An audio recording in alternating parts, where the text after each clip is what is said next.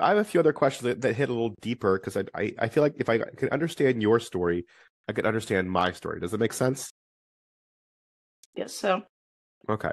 So, what aspects of your own childhood influenced the way you parent? Consciously, subconsciously, just oh boy, like your child, it like, was hard. It was hard for me to. It was hard for me to parent my kids because I'll be very honest. I don't know how to say this. My parents are deceased, yeah, but my parents were like my mother used to say, "I raised you the way I was raised," and yeah. I would think to myself, "Oh my God, no wonder you're the way you are." Wow. Yeah, they had tough European parents, spare the rod and spoil the child type parents. See, we've had this before in our podcast. And Yeah, so I didn't really have a good role model for learning how to handle kids. How can I say it in a calm, nonviolent manner? And as I got older, I learned better. I learned pretty much by you know, pretty much I felt the way by my own, you might say. like how you Yeah, wish you were parents, maybe. and looking at parents, just looking at other parents who I thought who were exhibiting better parenting skills than I was, and you know, some better, some worse. So the thing is, it's interesting that the fine line you have to walk. You don't want. I saw a lot of parents that didn't want to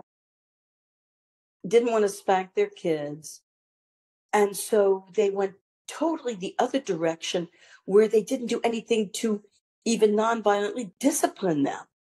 Hmm. And the kids were really running totally wild.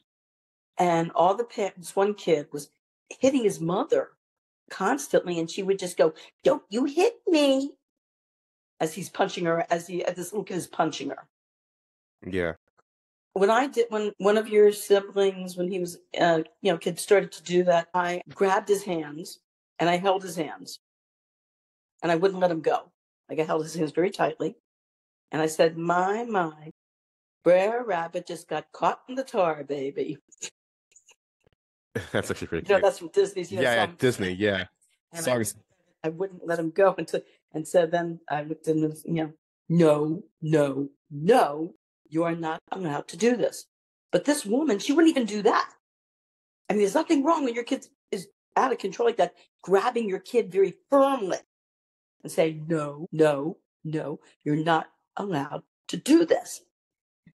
Now, any parent occasionally does lose it. And, you know, maybe once in a while we'll get upset, we'll really totally lose it. Give your kid one hit and then just back away. I did that once. I really lost it with one of your siblings and I smacked him. Not violent, but I gave him a slap.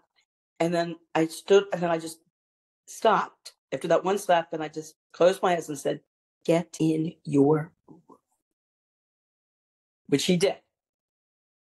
Okay, because the best thing is to try to now, there's various that's why watching Super Nanny, I think is I'm sorry we didn't have anything like that in my day.